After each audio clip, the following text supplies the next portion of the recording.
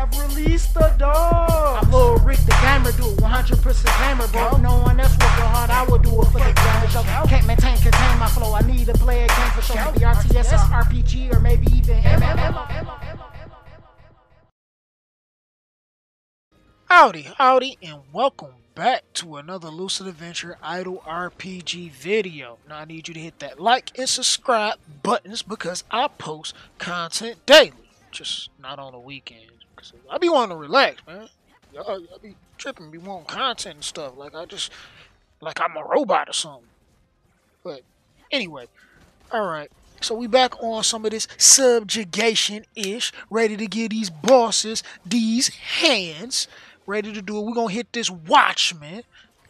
I was thinking I was going to do just some test runs because I know in the last video I had hit Primitive Demon and all my test runs proved successful as soon as I went in and did it. Like my team dirt. But you know what? Fuck that. We about to go in and put these hands on this Watchman. That's how we about to do it, man. We about to get it in right now and show y'all what the time it is. Because I've been doing some tests. I had some really good tests that I can nearly kill him in one go. Because we've been powering up our teams. We've been grinding out getting these karma weapons. Man, I was at 0 gems. That's how serious it was. I had to get it in. I had to grind. I had to change the game, level up, and come back.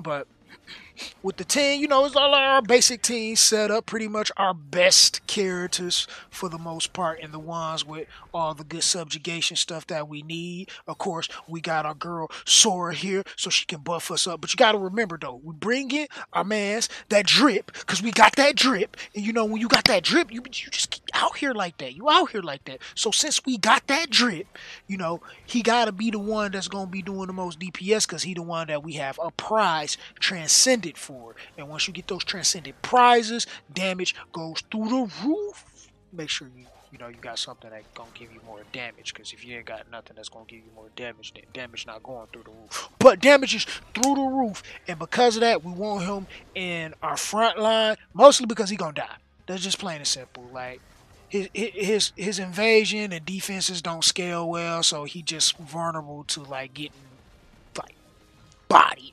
And this boss got them hands, like literally, he using them hands. He go fist with you. He go fist with you, like he ain't playing. He got them hands, so you got to give him them hands before he give you them hands. And we just have Tempest for cleanup because you know that's what Tempest do, because he's the best fucking character in this game. Like hands down, he's the best character in this game. And subjugation is like the most important thing to get you everything. So yeah, Tempest people. All right. So let's get into this fight. Alright, so we in here, you know, he gonna start punching and stuff, pushing us back. I missed my time in there, but it's good. We're gonna do a little bit of damage. Sora should be getting some buffs up, or if she didn't do it already. Alright, we're gonna go ahead and do it again. I might be able to get a third skill off, but if not, that's cool. We just gonna go, yep, he did. So now we're gonna pop one of the little swordsman skills real quick, because we want him to live a little bit and do a little extra damage while Tempest in the background doing his thing. Alright, swordsman down.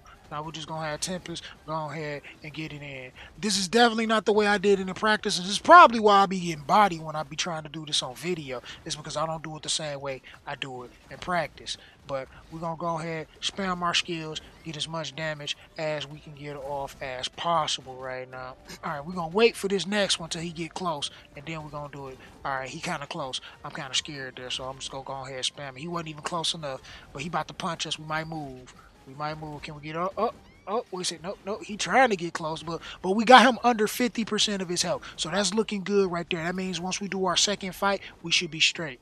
And we've been living long enough to the point to where we gonna make it to time. So that's a good thing though. So we getting that good damage also. We about to knock him out though. He about to be on his back soon enough.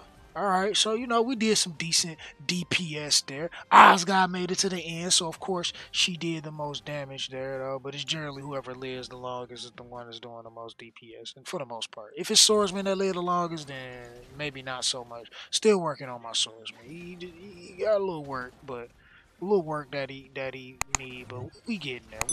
Alright, so let's knock this boss off real quick.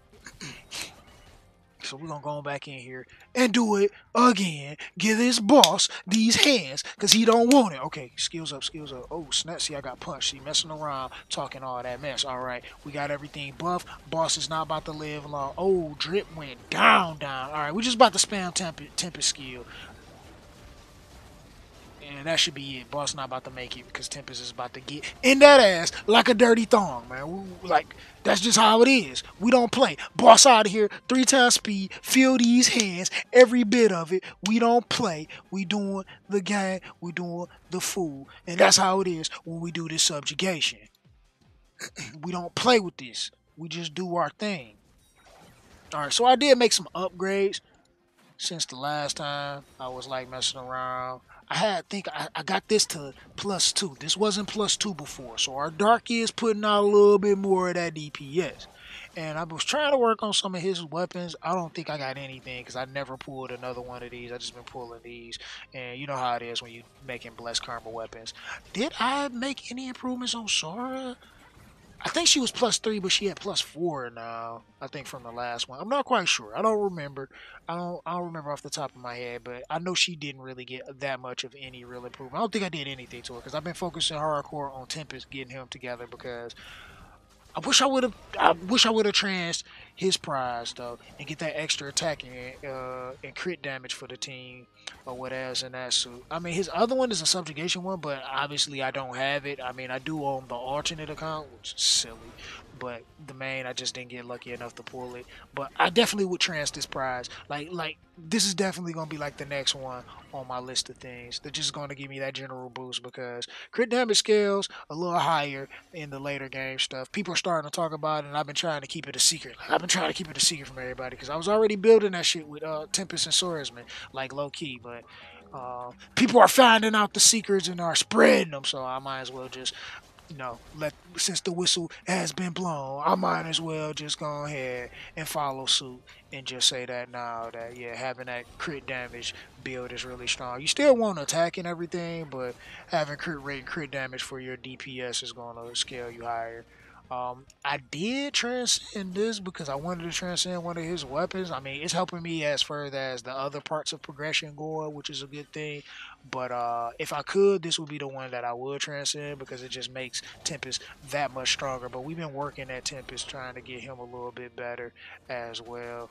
It's getting hard because it's like power up stones. I mean, the cost to power up stuff is really high, and it's ridiculous. I am going to take this up, and I meant to take this up a peg before I had even started the fight. So rip to that, but that's okay. We ain't worried about it.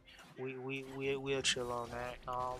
As far as this drip go, I don't think I made any big changes. I tried to get some stuff going, but I don't think nothing significant happened to like his weapons or anything. I know we getting close. This next interval on this is going to be really good.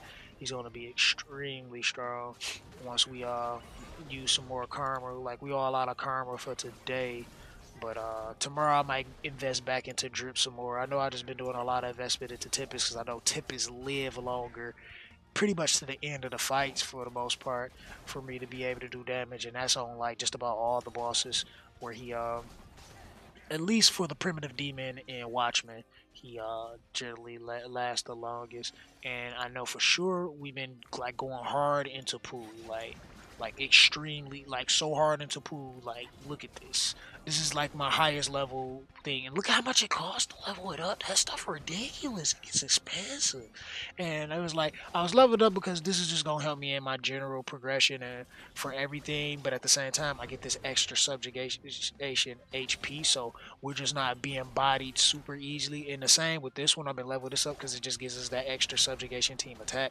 That's just gonna help us out. And we haven't. I think we just got one. I know I upgraded it since the last time, but then since that upgrade, I only got one, so I haven't been able to get this to get that extra bit of HP. Because I mean, like, yo, that's a lot of HP to be able to have for the team, and then the team crit damage, that's gonna be really good for our DPS. Like, we really want those kind of things. And then for our other progression, we got the monster weakening on the collection effect, so that'll be a really good one to look towards and everything. But I don't think I worked on anything else. I mean, I would like to get more release. Release? Can I? Can I get that for swordsman? But it's so hard to pull it. I get these like a dime a dozen, but release never shows up. And I'll probably pull like some of his blessed karmas before I get a release. I think it's like the best karma weapons. You just don't get the good stuff for. At least for me, that's just what it seems like. Haven't touched Ashgod in a while because I remember I was going hard for her. Big regrets there. Like PvP is a joke, and why was I trying to go hard for PvP? I guess it's when I first started seeing myself winning, I was like, oh my god, I can win. Then I went to that next bracket, and I was just like, oh my god, everybody got karma weapons here. And then when I realized the power of trans prizes because my dude Afterman, and I was just like, oh my god, like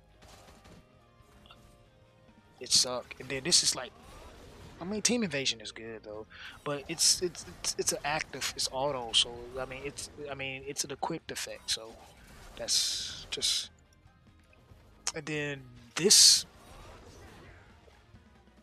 medicine sucks. Medicine sucks, and drinker has just been better for me in my usage.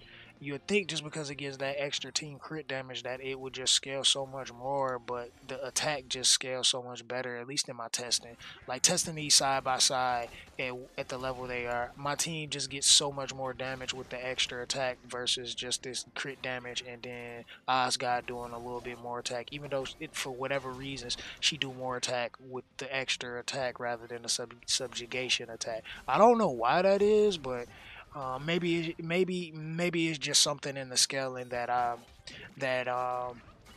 just noticing or whatnot. And then she's not really the unit that's built for crit damage. She don't really crit, and you're not building her for crit. So like, just her having extra crit damage is kind of useless.